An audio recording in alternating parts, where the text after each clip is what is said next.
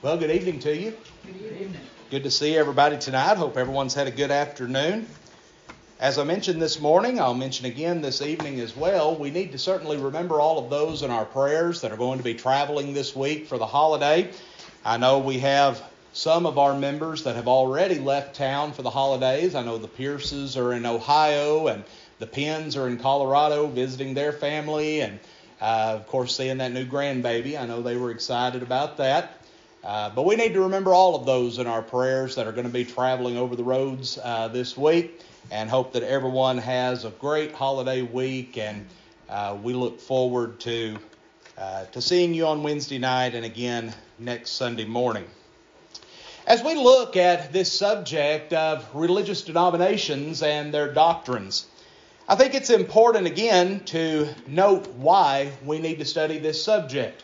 I began our lesson last week by looking at this, but I think it's important that we keep in mind the reason why this study is one that is important.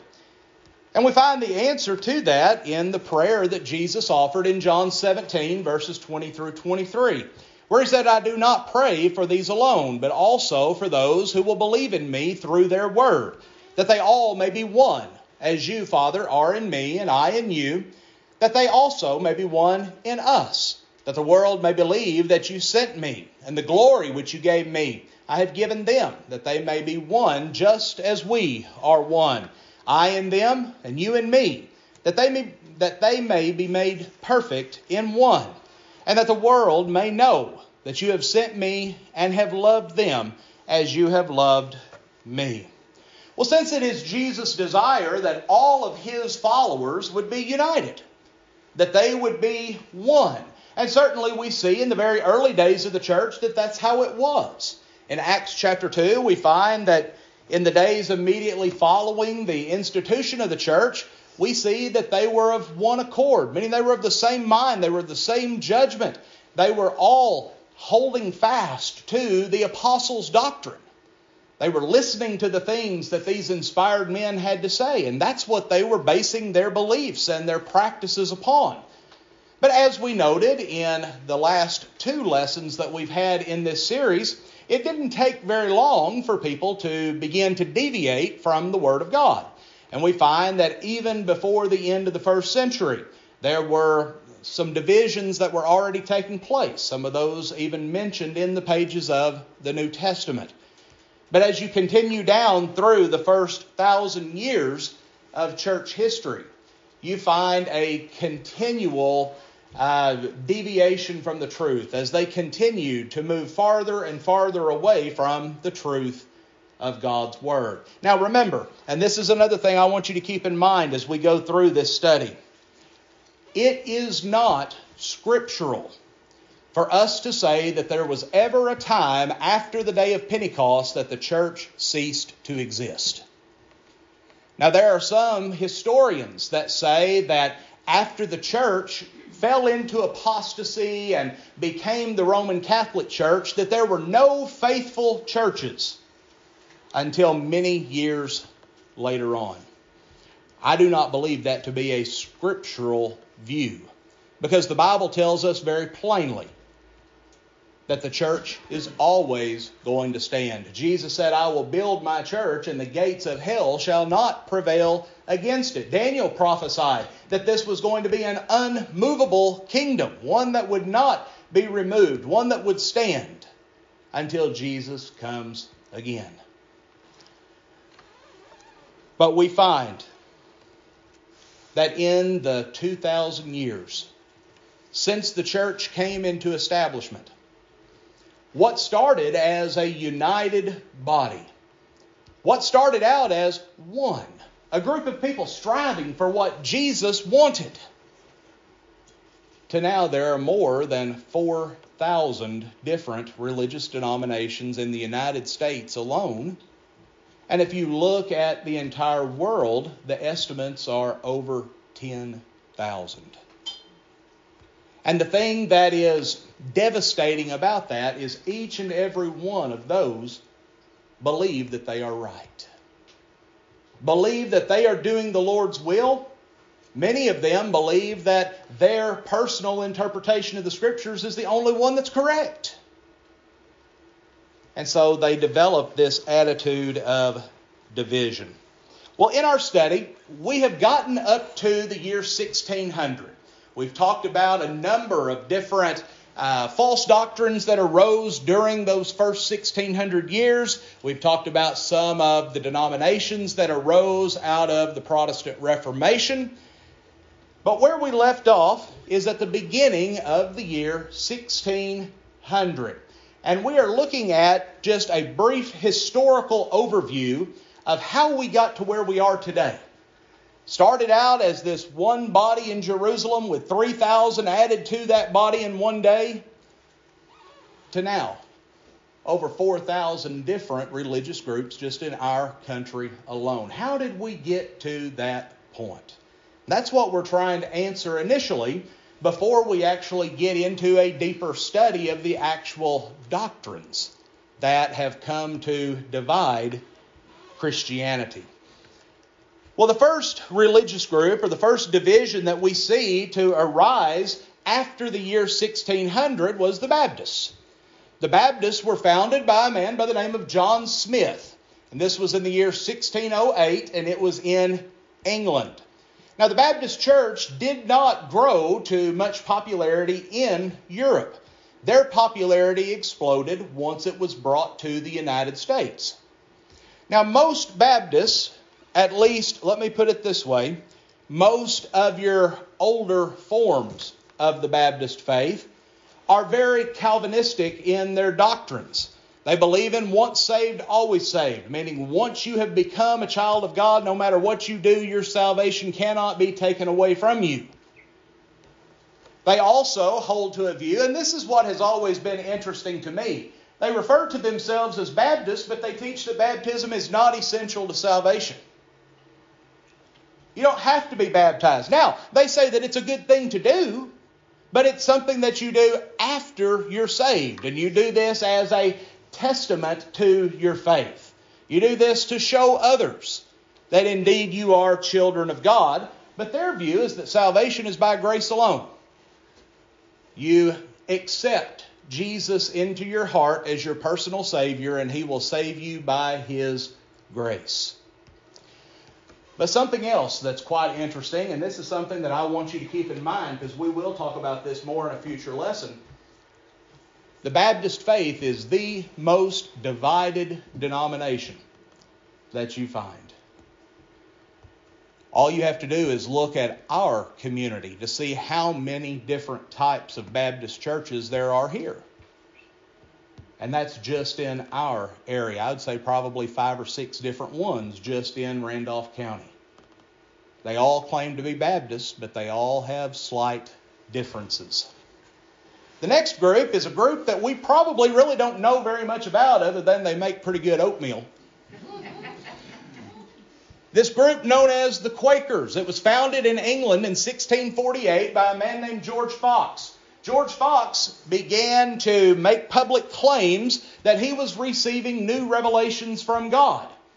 And that these revelations from God were urging him to move away from what he referred to as classical church organization. Meaning you weren't to have these independent congregations that function in the way that we traditionally would think of a congregation functioning. No, what they did, they established more of a society-based organization. They came to be involved in each other's lives much more than what you find with many other Christian groups. They would, many of them would even share homes with each other. They would share farms. They would establish communities. And in the United States, they gained this name, the Quakers, even though initially their name was known as the Religious Society of Friends. And this was alluding to that societal aspect. You know, we're not just brothers and sisters in Christ. We're actually friends with each other. We like each other. We want to be with each other. But this name Quaker was given to them actually derogatorily by outsiders who would view some of their worship assemblies, and they were known for being very emotional when they would come to worship God. Now you got to remember, up to this point, most worship that took place in most of these religious groups that had already been established was that which was very formal. You would come in and you would have a set pattern that you would follow. You didn't show emotionalism. You were there to be reverent, to worship God, and you were not to put any of yourself really into that. It was just ritual that people were going through. Well, Fox came along and he said, well, I've received these revelations from God, and he says he wants us to worship with every fiber of our being. He wants us to put our emotions into it. Well, what came to happen in these emotional expressions, they got to where they had a practice, and this practice would carry over. And we're not going to really talk about this group much because they were a very small group, but a group that you probably heard of known as the Shakers. You know, we know them from their furniture and things like that. But when they would come together, they would claim that the Holy Spirit was taking over them, and they would shake violently. Well, outsiders began to see the way that the Quakers, or this religious society of friends, was conducting themselves in worship, and one man made the statement that it looked as if they were in an earthquake because they were shaking all over. Well, that name came to be, I guess you would say, a moniker for this group. They were never officially known as Quakers, but this name came to be what was applied to them. Now we come into an interesting period of time. We are moving out of the years of the Protestant Reformation, and we're moving into what is known as the Great Awakening. And during the years of the Great Awakening, they began to promote this idea that sermons were not to be so much geared toward intellectualism, but it was to be focused more upon stirring the emotions of the people. And so they began to get away from this idea of lecturing and just very stern observance of these worship assemblies. And they began to focus more on emotional appeals. Well, the first group that arose during the Great Awakening was a group that their practice has come to be known as pietism. They derived that from the term piety. And this originated with the Lutherans in Germany in the 17th century. And ultimately what this held was that they desired to have a deeper personal faith. What they found was that they had a deep attachment to the church, but they did not have a deep attachment to God. They knew about the rituals of the church, they knew about the worship, but they found themselves just going through the motions. There was no real meaning in their spiritual life. Well, we see that this doctrine has come to influence many different denominations. But very early on, the groups that accepted this mainly were the Moravian, Mennonite, and the Brethren churches. And those are the main ones that continue to practice these ideologies today. And basically, as I said, this was simply an opposition to cold formalism. They wanted to come together to worship God and it be a place of warmth, a place where you felt at ease, a place where you could share your emotions and not be singled out. They wanted to have a deeper personal connection. And in a lot of ways, that's not a bad thing. But what we find is that this simply became a movement among denominations, and many different groups began to adopt this. Well, the second group to come out of the Great Awakening is what we would call Wesleyanism or Wesleyanism. This was founded by Charles and John Wesley in 1729 in England. Now, the Wesleys, here is something that's interesting. Most of the time, when we think about the Wesleys, we think about the Methodist Church. That is the main group that is in existence today that traces their origin back to the Wesleys. But the Wesley brothers never left the Church of England. They remained preachers in the Church of England, or the Anglican or Episcopal Church, as we talked about last week, their entire life. Well, in 1729, these two brothers, they came to America for the first time. They engaged in mission work, and they found a very fertile field here in the United States. And what they did, they eventually went back to England. And they went to Oxford University, a university that's still in existence and still prestigious today. And they began a series of Bible studies.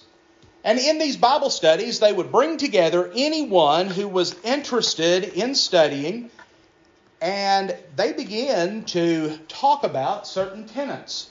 And these were things that were foreign in most of the religious groups of the day. First off, a personal faith.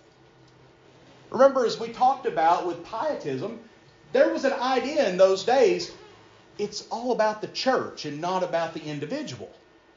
Well, they began to say, no, that's not the case. You need to focus upon your individual faith. They developed an idea known as sanctification. We could expand upon that a little bit. The Methodist Church today still teaches what they refer to as total or complete sanctification. And what that means is that once you become a child of God, and it kind of goes along with the once saved, always saved ideology, is once you become a child of God, you become fully sanctified. Well, what does it mean to be sanctified? It means to be set apart from the world. So ultimately, what they are saying is that when you become a child of God, you become completely holy. There is nothing of the world that remains in you. Well, we know that this is not the case. Once again, this idea of personal holiness. Holiness is a term that came to refer to emotionalism. And something that we're going to see, we may not get to it tonight, but most people don't realize that the modern day Pentecostal movement, the charismatic movement, originated in the Methodist Church. The Methodist Church, John Wesley especially, promoted this idea of a very spirited, a religious group today that follows that ideology known as the Church of the Nazarene. They trace their origins back to John Wesley, but rather than departing from that and taking on this more formal denominational structure like you see in the Methodist Church, they held on to the more charismatic aspects. And as we see there, the two main groups that hold to Wesleyanism are the Methodist and the Nazarene churches. Well, that brings us to the end of the 1700s. So we've talked about the 1600s and the 1700s, and we find that really by the beginning of the 1800s, you really don't see very many additional denominations being formed with the intention of reforming the Catholic Church. Most of the religious groups that were formed prior to the year 1800, they had, at least as their initial goal, of reforming either the Catholic Church or reforming some other denomination that had originally formed with the intention of reforming the Catholic Church. The intention was not in those groups to go all the way back to the Bible, to do away with everything that you do not find authority for. No, their ideology is, I disagree with just a few choice things, and I want to change those things. I want to reform this group back to what I think it needs to be. And so that's why when you look at groups like Lutherans and Episcopalians and Presbyterians, you see so many aspects in their beliefs and in their worship today that are patterned after what the Catholic Church does. And that's because there were certain things that, they really didn't disagree with. But they only changed those things where they had disagreement. And so, by the time that the year 1800 rolls around, a new movement begins. And this movement begins largely on American soil. And it is what has come to be known as the Second Great Awakening. And during the Second Great Awakening, we find that one of the main aspects was this concept of religious revival. Now, we may not be very familiar with that terminology. Generally in the Church of Christ, we don't use the term revival. We use the term gospel meeting. But this is referring more so back to the old camp meeting days. It became a very common practice throughout the United States for preachers from a variety of different denominational beliefs to all come together and host these large camp meetings.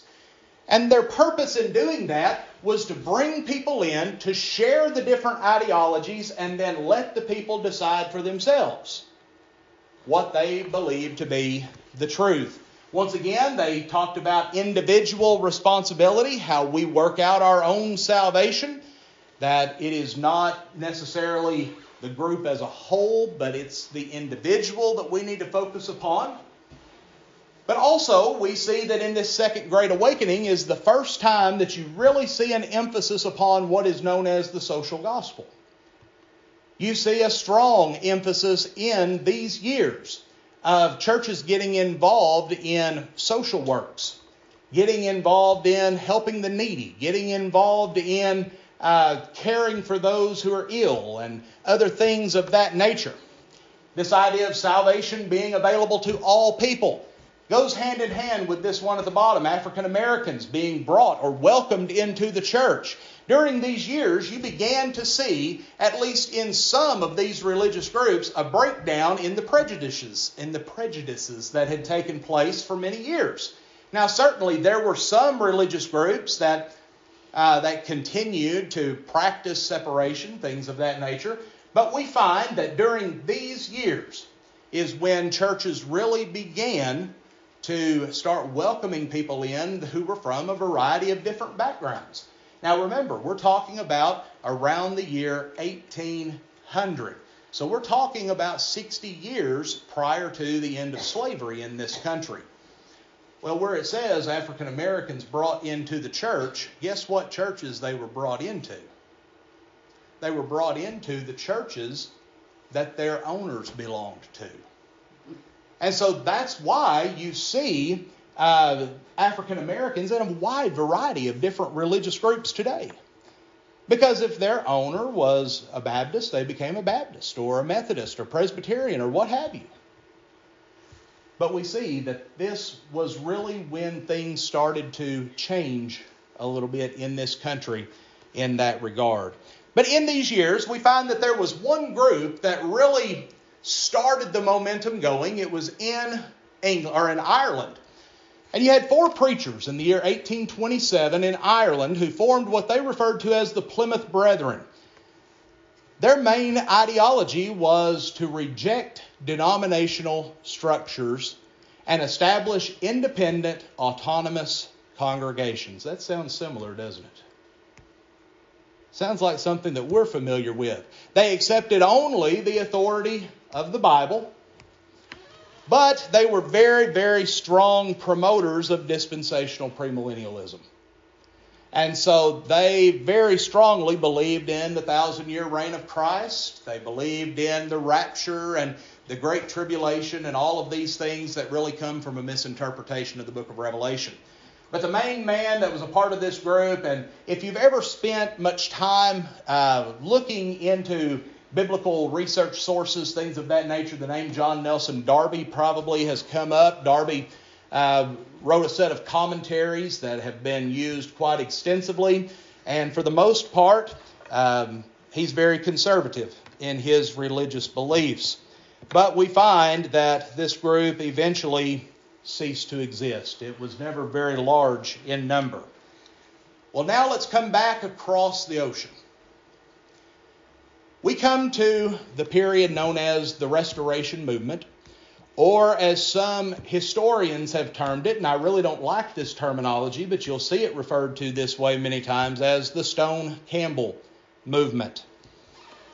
The American Restoration movement, sometimes, as I said, known as the Stone Campbell movement, really fully came into existence in the 1820s. But something that I find very interesting is while most historians will say that the congregations that claim ties to the Restoration movement, they were founded by Alexander Campbell. Well, Alexander Campbell did not come to the United States from Ireland until 1809, and he was still a Presbyterian preacher at the time. But what we find is that there were three men who came to be the most well-known individuals in this movement, and they were Thomas and Alexander Campbell and Barton Stone. But there were a few smaller movements that were led by men generally up in the New England states, and these predate Stone and Campbell. And so I wanted to share just one of these with you because it's significant to our local area. A man by the name of James O'Kelly. James O'Kelly was a Methodist preacher, but he left the Methodist Church in 1792 because he didn't like the control that the denomination was trying to place upon preachers within that denomination. They were trying to force them to teach certain doctrines that he disagreed with, and so he, along with several other preachers, they left the Methodist Church in 1792, and they established themselves as Christians only. But here is why I mentioned James O'Kelly. James O'Kelly influenced the first promoters of New Testament Christianity to ever come to Randolph County, Arkansas. There were three families, the Hicks, Pace, and Cartwright families, who were originally from North Carolina, lived in the area where James O'Kelly lived. They were influenced by his teachings to go back to the Bible and practice just a simple New Testament Christianity. Well, around the year 1800, they began moving west. As they moved west, they came into contact with Barton W. Stone and the teachings that he was engaged in that patterned much of the same as what O'Kelly taught. And eventually, in the year 1806, now you remember what year did I say Campbell came to America?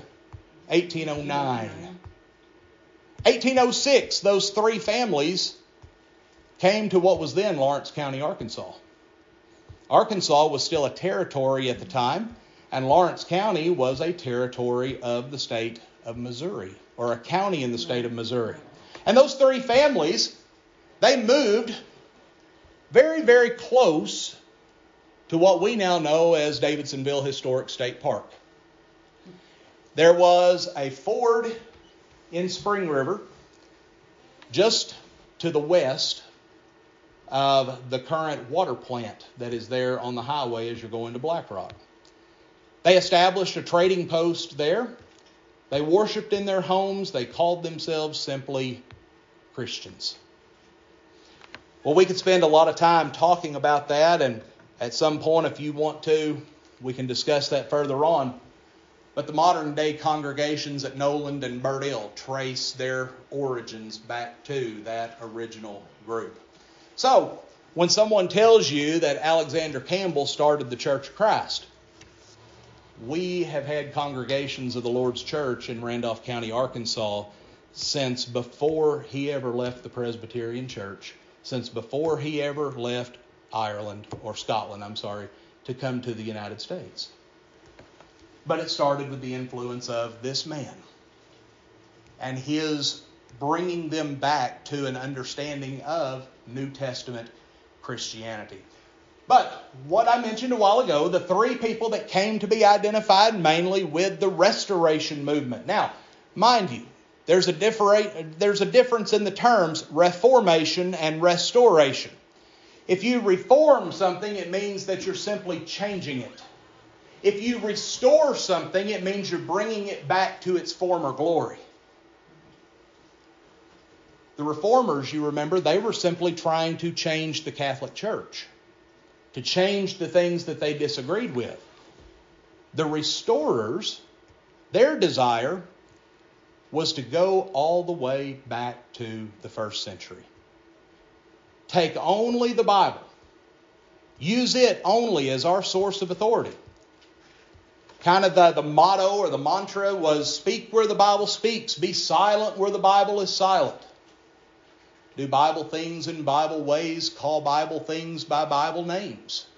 And so there was this concept of doing away with denominational structures, doing away with creeds, doing away with man-made doctrines, doing away with any type of innovations that you cannot find authority for in the Scriptures.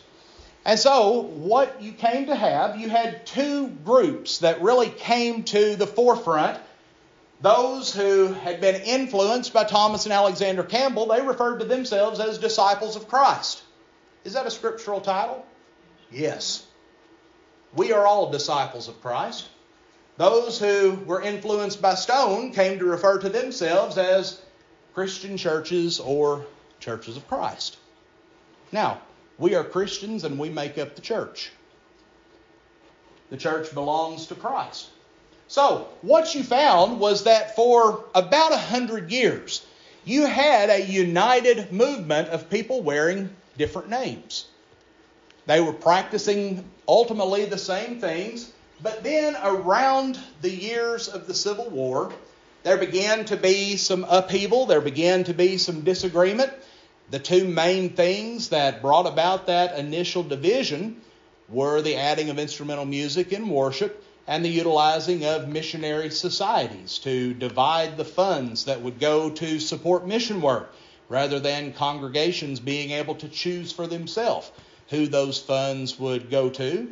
You would contribute X number of dollars to the society, and the society would then determine how those funds would be dispersed.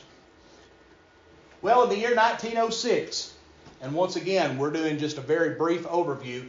In the year 1906, congregations that wanted to remain, for lack of better terminology, conservative, who wanted to stick with simple New Testament authority, they split from the Christian church, and from that point on, they were known as churches of Christ.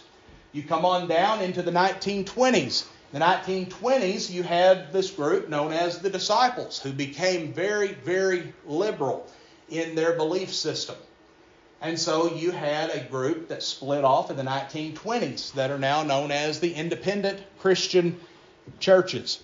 Now, one thing that is so interesting to me is here you have a movement that was started upon the premise of uniting Christianity, bringing everyone back to Jesus' plea in John 17 to be one.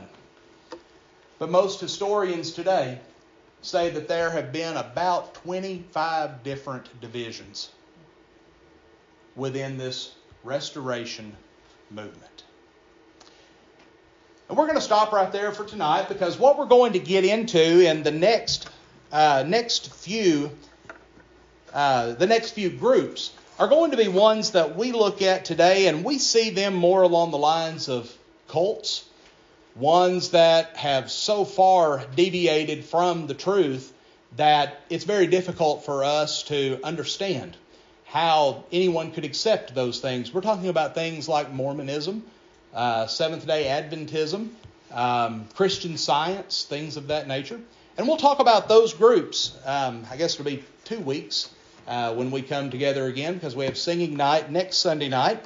But I think that's a good place for us to stop, because we find, and what I want to leave us with is this. One of the tenets in the Second Great Awakening. You remember in the First Great Awakening, they stressed emotionalism, doing away with just this cold formalism in religion and coming back to a spirited form of worship. Well, you come into the Second Great Awakening, and the thing that was stressed more than anything else was religious freedom. This idea that you have the freedom to worship however you want, to believe whatever you want, and to establish churches that follow whatever that ideology is. And so, during this period of the Second Great Awakening, we see an explosion of new religious groups. And all of them seem to have some type of radical belief system there. And really, when it comes down to it, in light of the religious climate of the day, this was radical. Because up to this point, people were saying, well, let's just change the things we disagree with. Let's not change the things that are going smooth. Let's just change the things we disagree with. But the Restoration movement came along and said, no, that's not good enough. We have to go all the way back to the Bible. All the way back to the New Testament. And even if it's something that people have agreed upon for centuries, if you do not have authority for it in the Scriptures, then it has to be rejected. And so this was a radical view. But this concept of religious freedom is what bred much of this ideology that we've seen of people claiming latter-day revelations, people claiming that God or angels or Jesus has spoken to them, has given them new pieces of Scripture and new ideologies. Well, how can you combat that if we have the freedom to worship however we want, to say whatever we want? Well, you see, this was taken to the extreme. This idea of religious freedom was initially, you do not have to be tied to any type of denominational structure. If you are the citizen of a country, that country does not have to choose one religious group and claim that as their state church. But people use that as a license to go and do what they wanted, and to develop followings and to develop churches that would go along with those things. But that's where we're going to stop for tonight. And it may be that there is someone here this evening that when you reflect upon your spiritual life, maybe you find that you've not been doing things the way that you should. Maybe you find you've been doing things that you do not have biblical authority for. Then we would encourage you, just as have been encouraged for thousands of years, to stick with the Word of God. There have always been those who strive to remain faithful to God. And we encourage you today to do the same thing. Stay faithful to God. Don't deviate from the truth. Don't get carried away by false doctrines. But if you are a child of God and you find that you have strayed from the truth, we encourage you to be restored tonight. Come forward, let us go to the Father in prayer on your behalf. Let us study with you and encourage you. Or if you've never obeyed the gospel, then we encourage you that if you believe Jesus is the Son of God, repent of your sins. Come forward, confess that faith, and be baptized. Have your sins washed away. The Lord will add you to His church, and you can begin living a faithful Christian life. Tonight, if you examine yourself and you need to respond to the Lord's invitation, please come at this time while we stand and sing.